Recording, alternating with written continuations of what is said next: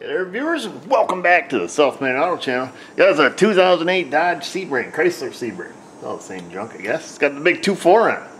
Need some rear shoes. You ground this one right down to the metal.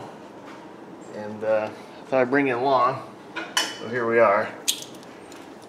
I don't know where to begin, but we'll start at the beginning. We're going to pop some springs off this little guy. I like to use some needle nose vice grips. Make sure you know where everything goes. That's what would be my advice to you. Take a picture of it, perhaps. If you don't have service data, kumbaya, with your cell phone, pay attention to the orientation of the springs and certain particular shapes of the springs.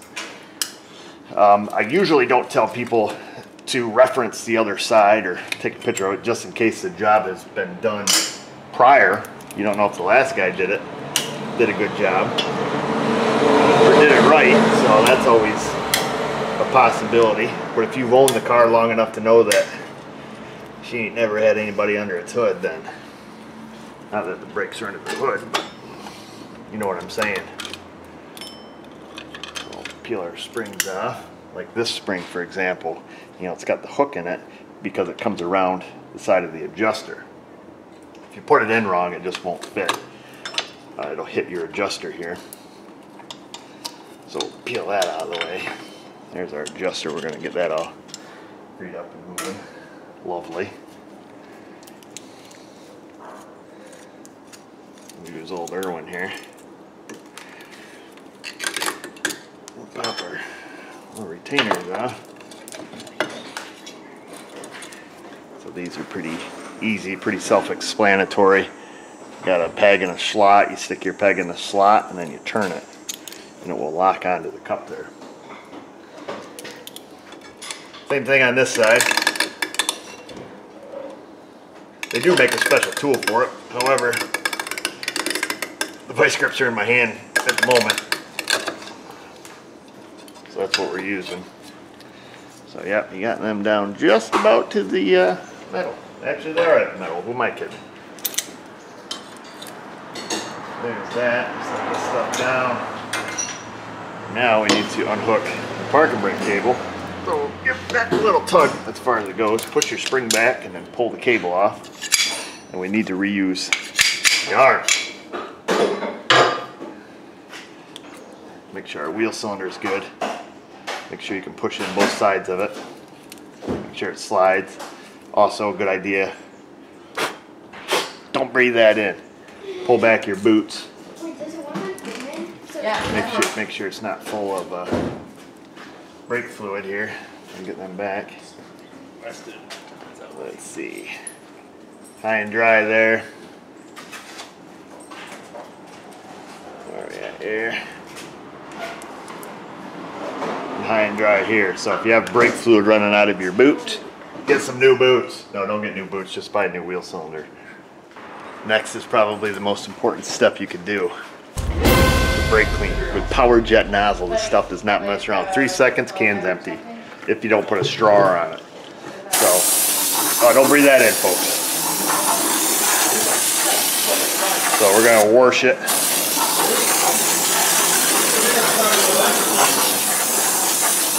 So that's most of it. That could have been in your lungs, people.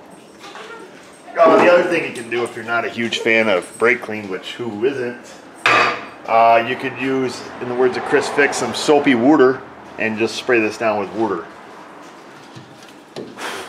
We'll let that dry a little bit before we make sparks. Oh, we're close enough. If it goes up in flames, it would be a great video.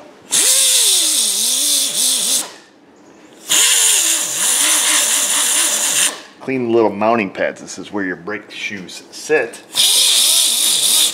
Get the rust and the crust off.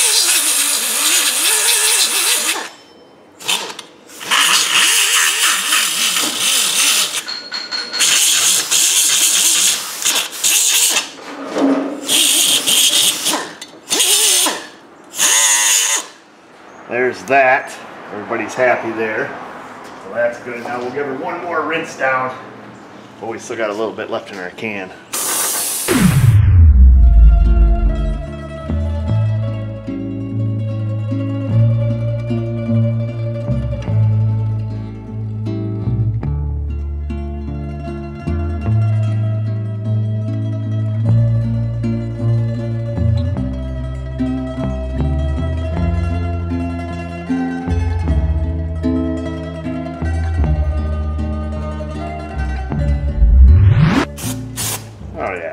running clear now. Now we're going to send our brake drums down. Let me try that again. We're going to send our brake drums down to Napper because this one did get the groove in it. So we'll send it down there. We'll let them machine them. I don't have time to run to my brother's shop today, so we'll send them there. We'll leave the car sitting on the lift while we do other things. We need to salvage the park and brake lever, as some folks call it, or lever. So we need to spread open the little horseshoe that goes on there. Must have been a real small horse. Speaking of Napa, not a sponsor, what's up, dog? What's up? I got some drums here for you, young man. You got what? Drums. You know, like boom, boom, boom, boom. Drums. I thought you said drugs. No, I don't have no drugs, bro. Yeah, sure you Come on. We're going to take and transfer that to our shoe. You don't have to worry so much about never sneezing these all up. These fit pretty loosely. So we'll stick that on there. We'll stick our new horseshoe on there. Bro dog, come here. Over here.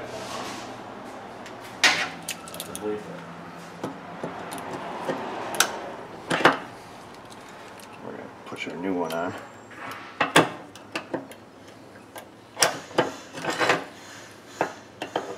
We'll spin it around. Nah. Josh loves me.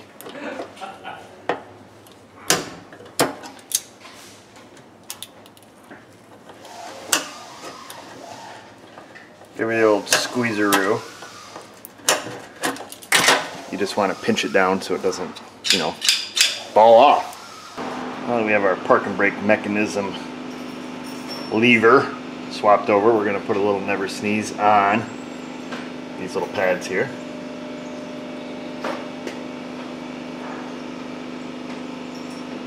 And then we try to do the job without looking like the Tin Man in the next 5 minutes.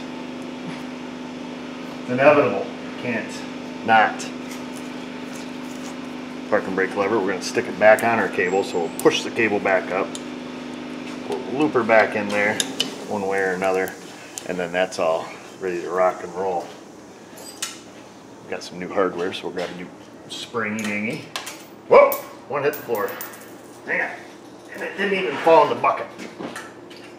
We'll grab a new nail, make sure you use new nails. We'll stick that through the hole. Whoa. There's that. Like I say, they do make a tool for these, which I own, 2 different sizes. You got the ones for the little import cars, and you got these big American ones here. Nah, it's alright. I'm showing them how to do it the backyard way. Oh, okay. So we line it right up in there. Stick your spring on there. Sometimes you can push them down by hand. Nobody likes to show off though. So you get them on there, get them started. Finish them off. Line her up in the wheel cylinder. Make sure down here on the bottom of your shoe, it's in the notch. You'll see what I'm talking about if you're doing it. Same thing on this side. The side you can't see, it's doing the same thing.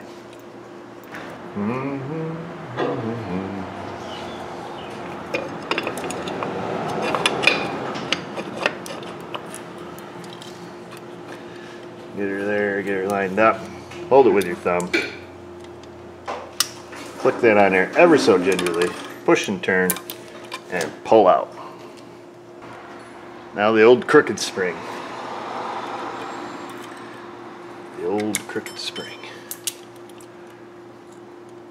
We'll hold that. We'll see if we can fish her up behind the other shoe. Nope. Try to hold her out here on its tip. There we go. Now we got her. Now we're talking. Now we'll grab her like so. This one's got a heck of a bend in it. I think a little more bend than it's supposed to have. That's okay. Aftermarket hardware, what do you expect? Try this again. Struggle's real, folks. And then, whoa, getting a trick from my vice grips here. Grab her right there. Let's see if we can't hook her back behind here. Get in there, you hooker! There we go. It's got a little paint flashing still in the slot. There's that. Hey, buddy! Oh, Daryl. That's why I didn't yell out the window. So we're gonna unthread our adjuster here. She's not real seized up. It's actually in real good shape. Still has a factory grease on it. I think I'm getting punked on this job anyways. This guy works for the Chrysler dealership. He's a mechanic at the local Dodge dealer. Why his car came here to diagnose the cluster and replace the brakes and put his tires on is beyond me. Either that or he knows something I don't. I'm not sure. Not sure why he brought his car here to be fixed. Maybe just wanted to see it on YouTube. Maybe they're going to take it back to the Dodge dealer and tear it all apart. Use it as an example of what not to do. Alright, so thread it all the way down and all the way back out. Just make sure you work it a little. Put a little dab and never seized by that grease. Just so we can be certain we get it everywhere. There we go. Now we're talking. Thread that in. Now you notice the funny end. Not haha funny. Make sure you put the thick beefy part in towards the park and brake lever and the shoe, because your lever and your shoe are going to go in here. I don't really call it a lever, I just like saying that. So your lever and shoe are going to go in here, and then your little adjuster arm is going to go out in this notch. So little notch out. We'll slip it in, and then we will spread her open. Yeah, baby. Get that in there like so. All right. And we'll get the old black spring. You know the old black spring? Something ain't right. Something ain't right. Because you forgot a piece. Get our little adjuster arm, because this is where our spring hitches to. Come on. There we go. It's on the downhill side. So we will take, don't put it on like that, flip it around. Hook that up in there. Oh, she's gonna be a tight puller. And one, and two, and oh, and hook. Whew. Thought I was gonna go through my thumb, but it didn't. There's that. She should be all wiggly. And it is, and we're done. Almost.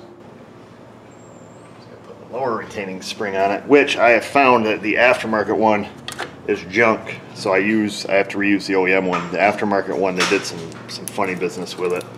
So we'll just clip that on one side. Bring it around, clip it in the other side. And there you go, folks. Oh, son of a boo-boo. There we go. Got it. Just gotta get the screwdriver. Make sure our adjuster works and clicks. Clickety clack. Oh, dog bite. So that seems to work. Of course, usually you hit it from the back side, pull the rubber out, and then you can get in there and click around. Of course, we can't do anything with that until we get our drums back from Napper, whenever my boy Josh comes back with those. So we'll put this on hold and we'll go work on something else. Napper got our drums back to us. We're going to reach through with a little adjuster from the back side. We should be able to turn our adjuster wheel like so.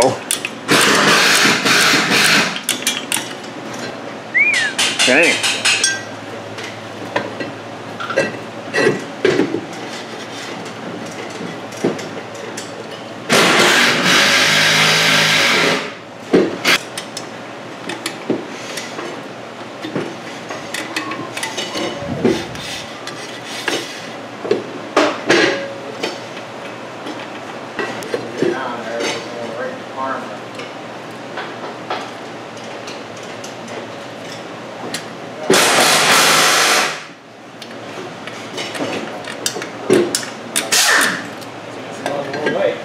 Yeah, the adjusters were out quite a ways originally.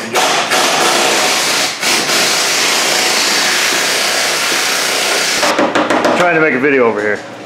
Oh, okay. That's alright, he's just trying to make money over there. So we have the adjusters pretty close. Feel them dragging. What I will do, we'll cycle the park and brake, make sure that works. We'll pump up the brakes, make sure they work, and then readjust again so we have, you can just hear them touching.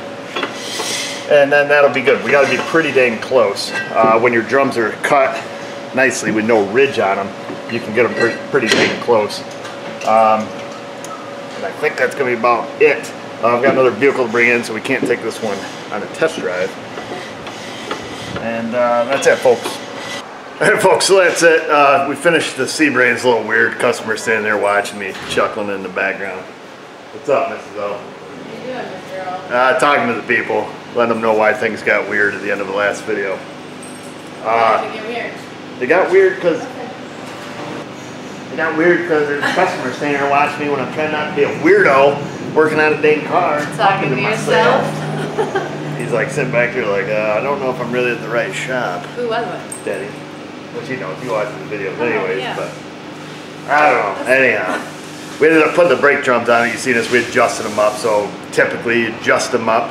If you don't want to have to back them up, adjust them up till they start scraping on the drum. Get up there, cycle your parking brake, pump your regular brakes, adjust them again because the shoes will kind of equalize inside those drums. Once you're all done with it, take it for a shake. Cute puppy, cute puppy. Here's a good boy. Here's a Oh, don't pee, don't pee. Don't pee on it. That'd be bad. Here's a good boy. Okay, get out of here. Nobody likes you.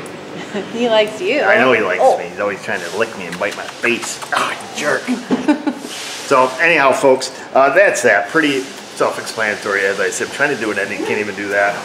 Adjust them up, get that all situated, take it for a drive, and then that's it. Just seat them in like you would a normal set of brake pads. Usually I'll cycle the parking brake on drive, make sure that works, make sure it holds, and that's that. Sometimes after that, if you don't think you have them adjusted quite enough, bring them back in, check them again. That's it. I don't even know what else to say. Go down there in that comment box. Questions, comments, criticisms, concerns. Be sure to give it a thumbs down if the video sucks. Let us know why. Find us on our socials, Facebook, Insta. And just remember, viewers, if I can do it, you can do it. Thanks for watching.